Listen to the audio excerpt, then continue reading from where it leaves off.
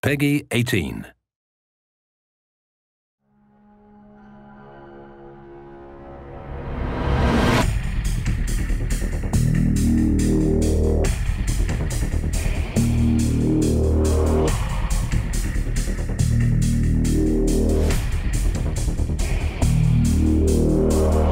Hi, my name is Joel Emsley. I'm the lead artist at Respawn Entertainment, and finally what I have in front of me here today is the actual statue you can get in the collector's edition of Titanfall. So when we set out to make the special edition, one of the concerns was, how big do we make this thing? And so we started out with 18 inches, but we kind of crept up a little higher. He's almost pressing 20 inches with the pilot on the back. One of the things that we work really hard towards in Titanfall is to make these Titans feel large, and to do that we really had to make sure that the special edition statue we had to get to the right scale to get the right amount of detail in the characters that are around the Titan. The focus of the collection edition was to make sure that we're kind of capturing the essence of Titanfall. Titanfall is not a static game. It's a dynamic game. Things are always in motion, so we've got this really crazy pose where the Titan is almost a mid-run.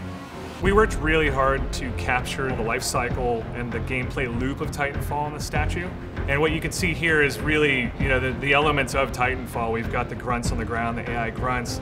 We have a Titan, obviously he's mid-run. And what we've got here is the cat and mouse gameplay we're talking about, where you can kind of use your imagination a little bit and think that this Titan's running through Angel City, and this pilot has just leaped onto the Titan and is going to perform a rodeo or crack open his brain case and go for a quick kill that way.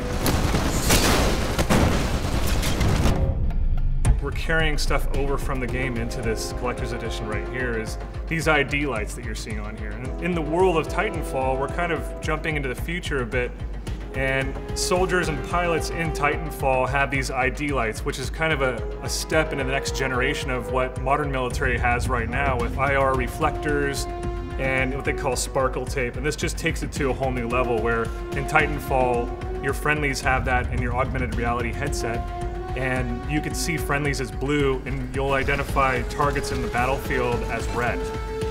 It's battery operated, so we've got a battery pack on the base here, and there's a rock that'll flip it closed. You reach up, there's 3 AAA batteries in there, and that's all it needs.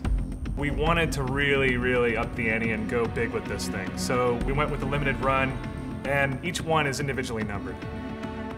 Everybody at Respawn, art department, all departments, we're unbelievably excited about getting this out to the public and having everybody get a shot at getting their hands on this. It's not something that you'd find in a kid's meal. It's definitely a collector's edition for the true collector. It's high-end, it's super awesome.